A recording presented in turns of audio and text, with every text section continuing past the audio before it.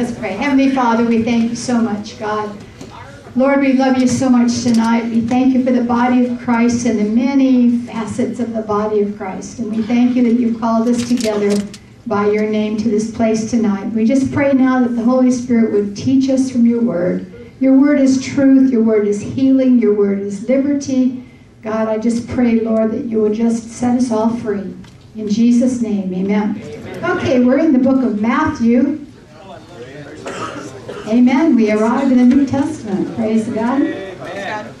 You know, there are a group of people around that will say that the Old Testament is not necessary anymore because, after all, we have the New Testament. We have the New Covenant. But let me tell you something. The Old Testament really is the autobiography of God. It tells you who God is. It tells you how He created the universe. It also tells you about His character, His sovereignty, His power, His rule, what He loves, what He hates, His jealous nature because He's God. We also see His grace and compassion in the Old Testament. He tells us who He is. It also tells us how we messed it up at the very beginning. And from the very get-go, God has a purpose and a plan to bring us back to Him in that intimate relationship that we had from the very beginning before sin entered the world. And we look at Matthew, and Matthew is a book that was written to the Jews. There were 400 years of silence between the Old Testament and the New Testament. And the New Testament says, in the fullness of time, God sent His Son. The Kairos moment, God knows what He's doing. He has His own timetable. He knew when it was time to call our beloved brother home. God rules and reigns. In the fullness of time, you take a look at the world at that time, you can almost see, yeah, God, that's right, it's a good time. Because of the fact that Asia and Europe and Africa were all together under the rule of the Roman Empire that had a strong Greek, heritage with a Greek language that everybody understood. Romans built roads so people could travel everywhere, and there was a Pax Romanus, there was a peace of Rome. So it was a perfect setting for that time for God to say, it's time, son, you're going down there to accomplish the purpose for which I want to send you. And when He came in the fullness of time, is mentioned in the Matthew, Mark, Luke, and John. Now the Gospels were written to different groups of people at different times.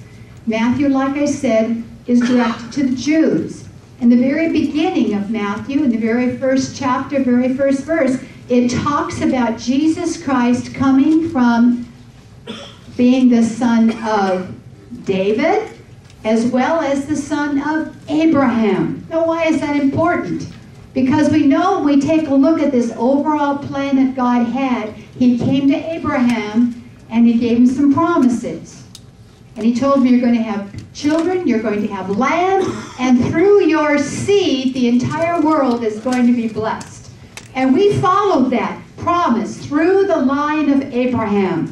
And we promise it, we see it again and again and again. In the fullness of time, that promise was fulfilled in Jesus Christ. Because He is the son of Abraham, and He is the one who is going to bring and has brought peace to the world and the answer, the solution to our problem in regards to sin. He's son of David, because God had come to David and said, David, you are going to have someone on your throne with a kingdom that will never end.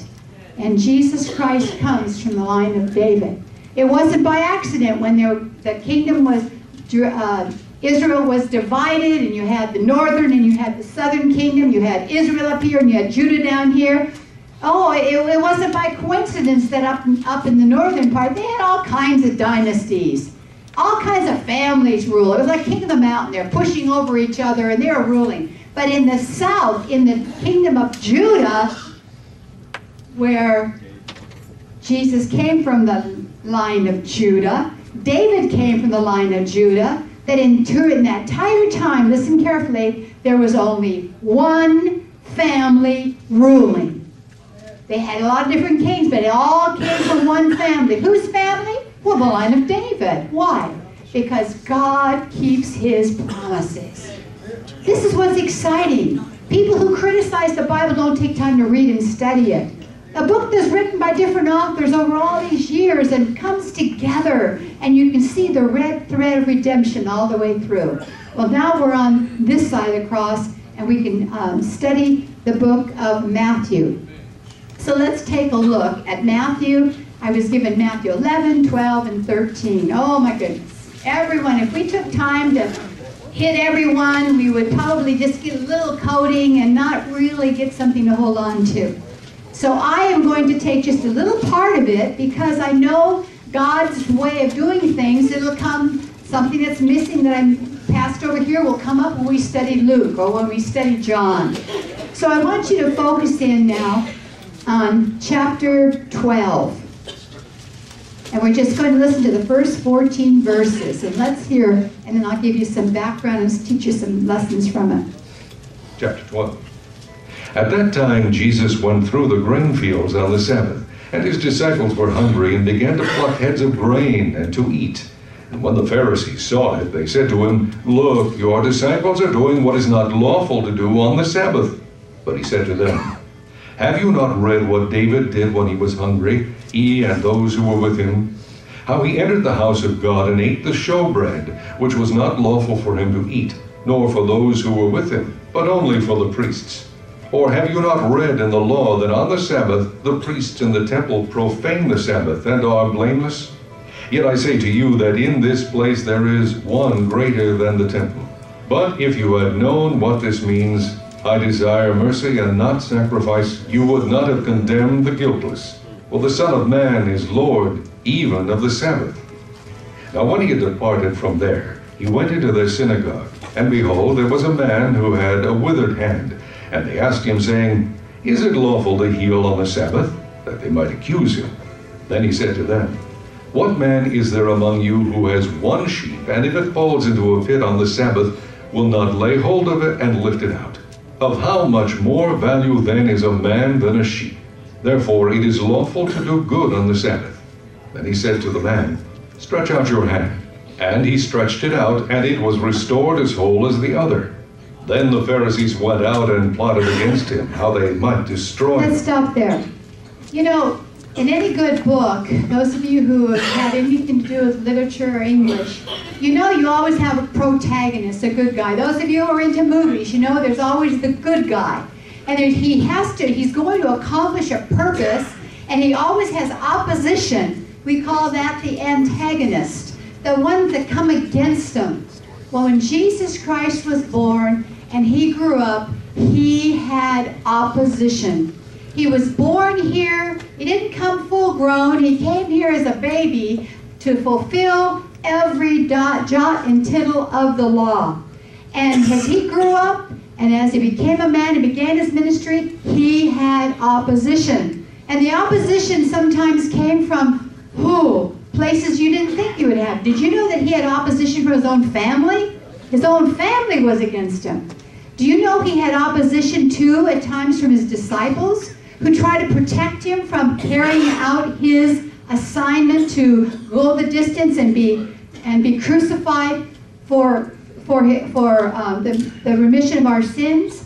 He had opposition from the family. He had opposition from the crowds. Remember, they wanted to crown him king and make him king so that he could overthrow the Roman government. Opposition. But the number one opposition, aside from the evil one, who was using all of them against him, were the Pharisees and the scribes. These are the same mentality, the same group that went after Paul and got him all riled up, and he always had to defend the truth against them. The same ones that stoned Stephen, the Pharisees. The Pharisees, the legalists. You know, the Pharisees started off great. During that time period between the Old and the New Testament, the Jewish people were being threatened by the Greek culture, much like the Church of Jesus Christ is being threatened by the modern day culture. The culture wants to take over and change the church. And there was a group of people, a group of Jews that said, look, we're going to hold on to what God has said. This is truth. And they were the Pharisees. Because the priests were, most of them were just as corrupt as the rest of them. And they made sure that the Word of God was preserved, and they made sure the law was kept. And they actually saved the people through a very difficult time. But like many sects, many things that happen as time goes by, they started to change. In other words, they not only took the law, but then they decided to add their own traditions and their own ways of carrying out that law. To honor the Sabbath day, to keep it holy, they might add their little things. You can only walk so many steps, and you can only pick up this and that. They had all kinds of crazy laws. And they were proud of these laws, and people looked up to them because they prayed on the street corners, and they wore their gowns. You see them in our movies that we have. These are the #1 people against Jesus.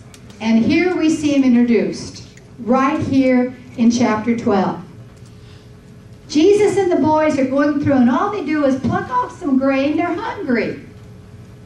And here comes the Pharisees. Don't you know? They're breaking the Sabbath. They ain't supposed to do that. And Jesus said, you know, he uses 2 good Old Testament situations. He said, don't you remember when David was running away from Saul, and he stopped at Nob, and he stopped the tabernacle, and he was hungry, and they gave him some of the showbread. Now the showbread were 12 loaves of bread in the tabernacle. Thank you.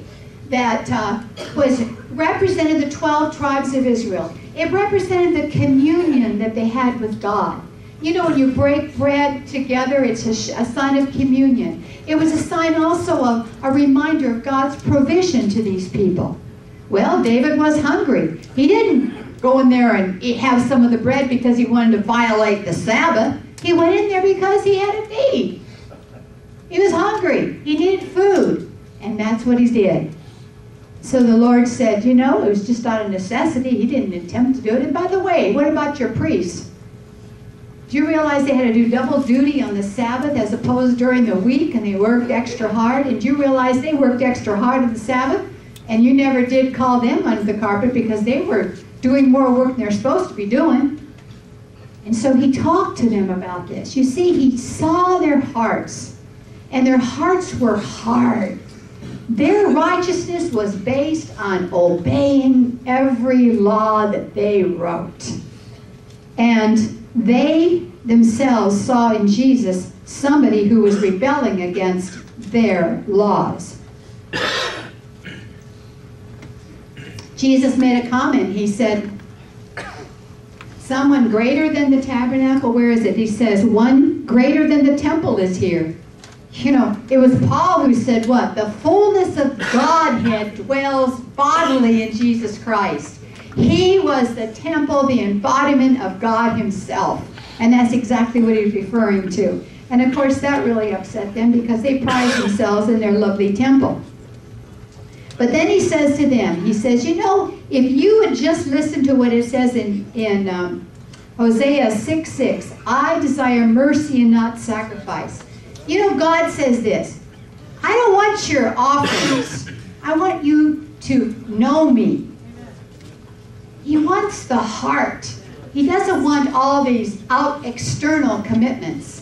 And of course, Jesus saw that about these people, and he realized that they had no heart other than a stony heart, and they protected their own, quote, pursuit of righteousness by being obedient. At least they thought they were as obedient as they could be. And then the challenge in the temple. Oh my goodness. You know, Jesus could see and read the minds of these people. Can you imagine? Here's a man who's got a withered hand, probably out begging because he only has one hand. If he gets his other hand restored, he can go out and work. And here he is, on the Sabbath again, and here are the Pharisees checking out Jesus to see what he's going to do.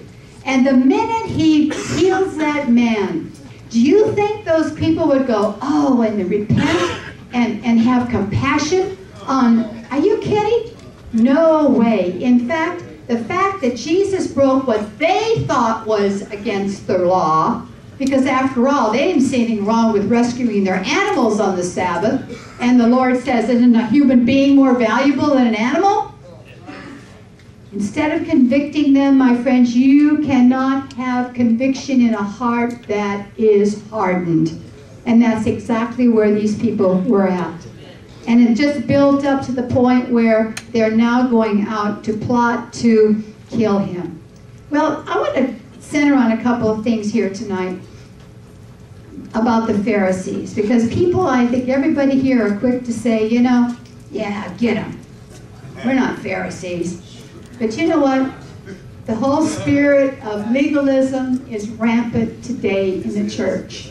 The spirit of legalism even exists amongst us. Even within some of us who say you can almost catch yourself falling prey to it. Let me share some things with you and see if this might hit home.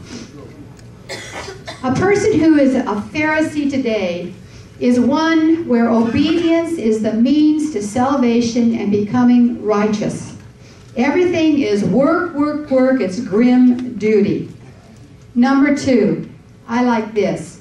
A Pharisee or a legalist today is one that they fail to realize that one must be saved from his nature, not just from his deeds. I'll say it again. A legalist is one who fails to realize that you need to be saved from your nature, your old man, and not from your deeds. That's a key thing that's different. Number three, absence of forgiveness for others. If you're like the elder brother who felt he was a goody two-shoes all along, and he felt he was obedient to the very end, and yet he was in bondage and lived like a slave. And it came forth when he could not rejoice with his dad over his other brother who had come home after riotous living and squandering the father's inheritance. Let me tell you something. If you have a hard time forgiving people, chances are you have a spirit of legalism. Outward obedience and inward bitterness. If you keep on trying so hard to do it right this time, I'm not going to fall off the wagon this time, I'm not going to do this, and you are so bitter and angry because you keep on messing up, you got yourself caught in the trap of legalism.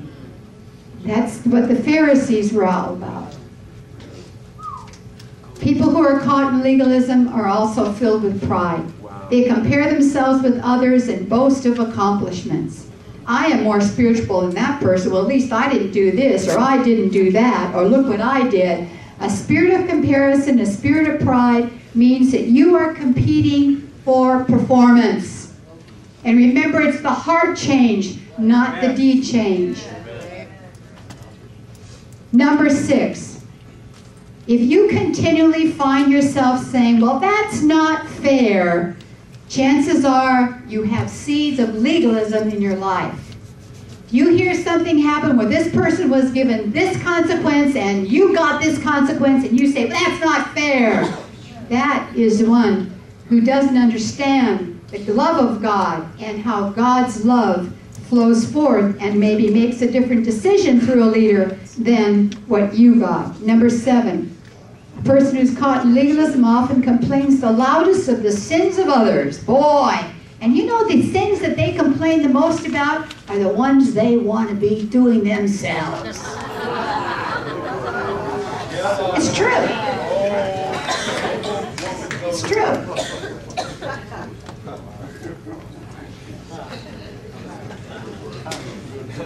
Number 8. Person who's a Pharisee also sees life's events in terms of reward.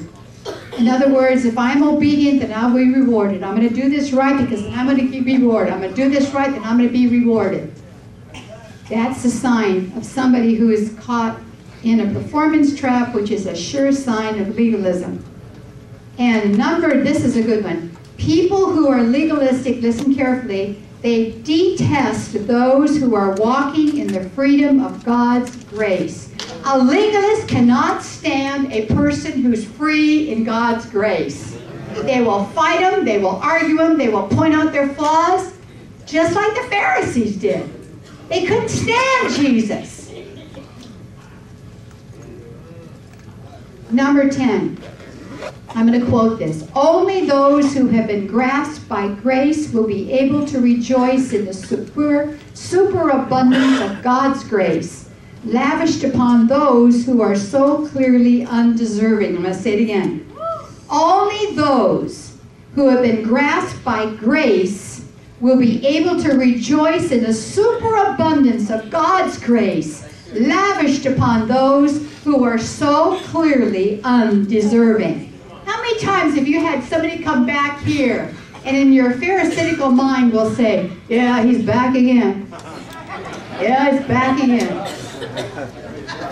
Instead of praising God for the grace of God that brought him back.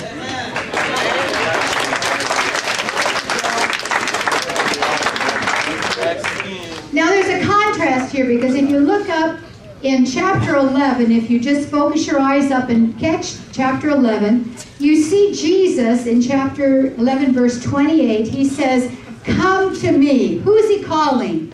All you who labor and are heavy laden. You know what he's talking about? All the people that have been shackled by the legalism of these Pharisees. They're shackled. You got to do this, you got to do that, you can't do this, you can't do that, I didn't measure up, I did it again, oh man, I'm a failure, why is everybody happy, I can't praise God. I mean, this is what was making these people so bound.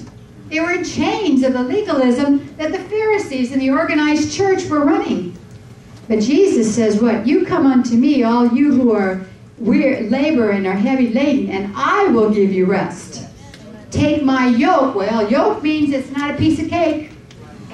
Because a yoke is like a contraption that goes over one neck and then goes over the other neck of an animal, where you have to work, but you're working with your fellow person you're yoked to. And that's Jesus. So he says, you yoke up with me, and you're going to learn from me. Why? Is it going to be wonderful? Because Jesus is gentle and lowly in heart, and you will find rest for your souls. For my yoke is easy and my burden is light. You see, that's the glorious gospel of Jesus Christ. I just spent 4 days with very religious women that do not have the joy of knowing what it means to have a personal relationship with Jesus Christ.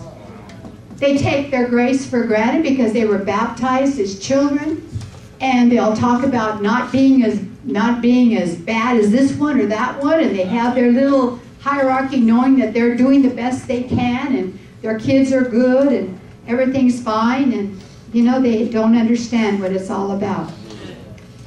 Well, the yoke of Jesus was demanding, but it's easy because of what he offers to us. We're justified by grace, not by obedience of the law. Paul was hit so hard, and he stressed that so much. But before I close, I do want to say this. When we are saved from our nature and not from our deeds, that means we have Christ Jesus within us. Jesus says, and Pastor often quotes it, I don't do anything of myself. The reason why he said that doesn't mean he didn't have the ability and the power to. No, because he was yoked to the Father. And whatever the Father did, Jesus did. Because he wanted to fulfill the purpose that the Father had for him on this earth. Likewise, we're yoked to Jesus. Why? For him to browbeat us? No. For him to guide and direct and carry us along so we can accomplish the purpose for which we're here. But then it's like driving down the middle of the road.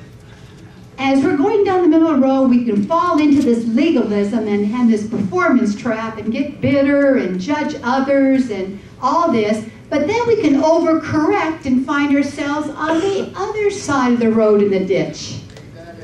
And that's just the opposite. I'll give you an example. In my younger years, when I was feeling a little frisky after my husband divorced me, and I just decided, boy, this is it. Nixon had pulled the Watergate, and all hell was breaking loose. People were putting down my black brothers and sisters, and there was a war going on in Vietnam, which I didn't understand, and I was a part of this. All of this together got me to the point where I just said, well, talk to my hand, I'm leaving. I dropped out. And I had this idea that, you know, I'm the captain of my ship and the master of my fate. And I had a sense of freedom. I can do what I want. I'm not going to kowtow to what they tell me to do. I can do what I want to do because I self-willed it. And I had a spirit about me. In fact, when I went back to Boston about 5 or 6 years ago and went to Walden Pond and was there, and man, I'm telling you what, that same spirit started rising up. I almost said, later, Walt, guess what? I'm going to hit the road again. No. You guys know that feeling. You know, you just feel free and you're just going to do whatever you want because your spirit. There are people in the body of Christ. There are people in the body of Christ. Listen carefully. There are people in the body of Christ that have that same spirit in regards to God's grace. Oh, God, I'm saved. All my sins are forgiven. I don't have to ask for any more forgiveness because all my sins are forgiven. And therefore, I'm free to do whatever I want to do because God's grace is going to cover me. You see, that's the opposite extreme. You've got the legalism of the Pharisees, and you got the do whatever I want to do because I'm free in Jesus. Well, let me tell you something. The truth of the matter is, if you're yoked to Jesus and the Holy Spirit is inside of you and He guides and directs you, it's His love and His forgiveness that sets your feet going where you're going to go. It's His love that's going to be the motivation for what you say and what you do. And yes, the 10 Commandments still apply. Only now as a Christian, you are going to obey them. Why? Because you no longer live, but Christ lives within you. And Christ would have you to honor God, not have any idols, don't take His name in vain, remember the Sabbath day to keep it holy. You know, the family, the sex sin, steal. Jesus said what? You have hatred in your heart and you're a murderer. All of that changes because Christ inside of you takes over. The Holy Spirit takes over and you bear the fruit of the Spirit. And let me tell you something. The Lord loves to hear you say, I'm sorry, Lord. I failed to do this or I failed to do that. Please forgive me. It's not that I don't think that He hasn't already forgiven, but I'm appropriating the forgiveness He has given me, and I'm keeping that close relationship with Him. Because the minute we start singing and dancing in our freedom and just take Him for granted, we're missing what it means to walk in the Spirit and not grieve the Spirit. So tonight I hope I gave you a little idea of what it means to be a Pharisee. We don't want that. But at the same token, we don't want to have a cavalier attitude about our holy God, who said, you be holy as I am holy. And that was also addressed to us in the book of Peter also. Amen? Amen. Father God, we love you so much, God. We thank you, Jesus, that you came in to give us life. And Lord, as we read the word and we see your heart, this is the heart that's in us that are born again. Lord, there are people sitting here who are trying to be Christians instead of being a Christian and then allowing Christ to live His life through them. I pray in the name of Jesus, their eyes will be open, that they will be set free, that they will be able to yoke up with you, Jesus, because you and you alone give us rest. In Jesus' name, amen.